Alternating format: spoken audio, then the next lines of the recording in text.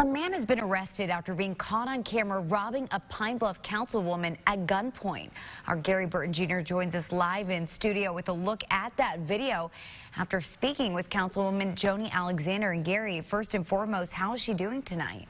Well, Laura, she's still a bit shaken, but she's still standing tall. 3 assault rifles were all pointed at Pine Bluff Councilwoman Joni Alexander outside of her home early Sunday morning. The robbers took over $4,000 of her belongings in just one swipe. Early morning on Sunday, June 26th, on West Martin Place Avenue in Pine Bluff, this happened.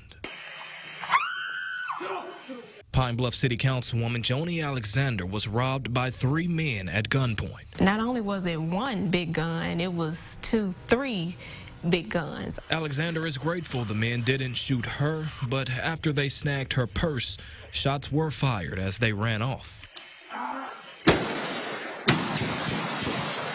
Does it take all of that to rob a woman of her purse? She had 2 cell phones, credit cards, cash, and a handgun inside her purse, amounting to over $4,000. What they did was heartless. Alexander was able to ping her phone to 2 separate homes on Chestnut Street, which is a short walk away from her home.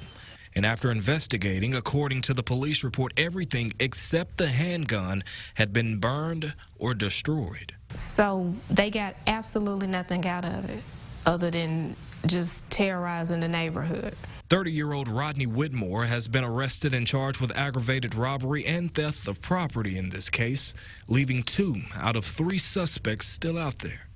It makes me feel a bit uneasy because they do know where I live. The councilwoman announced in January that she would not seek re-election. She says this incident confirmed that she made the right decision. Now I don't even feel comfortable allowing people to come here and share this space with me because I could be putting their life at risk. I asked Alexander about the root to the problem of violence.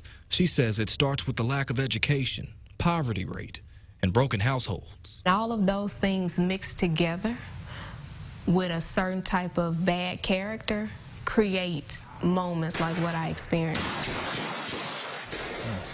And at one of those homes on Chestnut Street that pinged Councilman Alexander's phone, 2 juveniles were taken into custody and questioned with their parents present and then released. If you have any information on this incident, please call the Pine Bluff Police Department. In studio, I'm Gary Burton Jr. Back to you, Laura.